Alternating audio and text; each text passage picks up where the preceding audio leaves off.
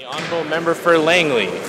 Thank you, Mr. Speaker. I'm honored to present a petition from my constituents of beautiful Langley.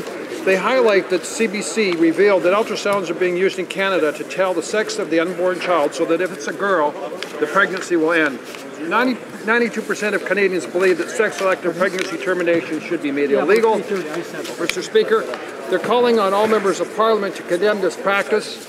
They've also highlighted that the Conservative Party's policy is that this be condemned. Encourage the members opposite to also condemn this practice. Thank you.